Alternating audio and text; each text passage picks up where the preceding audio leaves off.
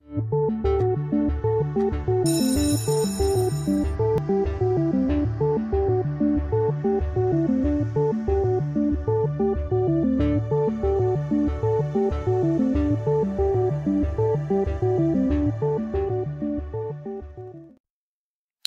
everyone, this is Jonathan Robinson and you're watching Study Skills 101.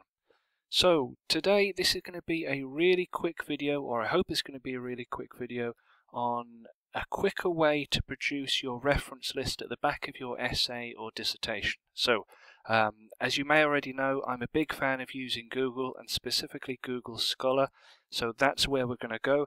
Go to any search engine. I'm in Google already, so I'm just going to type in Scholar.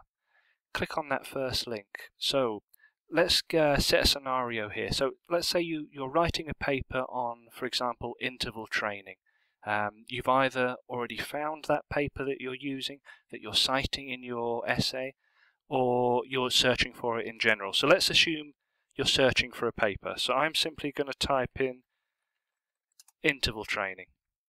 And as you probably already know, this produces a list of academic papers that you may or may not be interested in.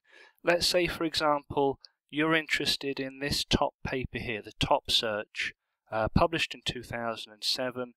Now, you've cited that paper within your essay the way you normally would, but you need to put that in your reference list. Now, traditionally you'd either type this in manually, giving the author's name, the year of the publication, the title of the journal, as well as where it was published, and page numbers, volumes, those kind of things. But there's actually a much quicker way to get this information. So you've probably noticed we have some options at the bottom of this reference that we're interested in. We're going to go straight to the one that says Cite. Now, we're referencing an APA.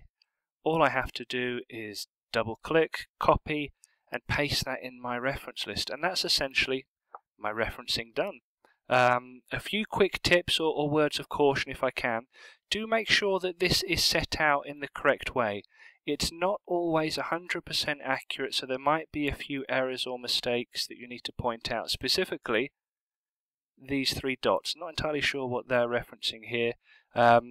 If it's wrong, make those corrections, but essentially this saves you having to type out all of the authors' names, the whole title, the journal, the volumes and the issues, as well as the page numbers. So simply double click, paste that in the back of your reference list.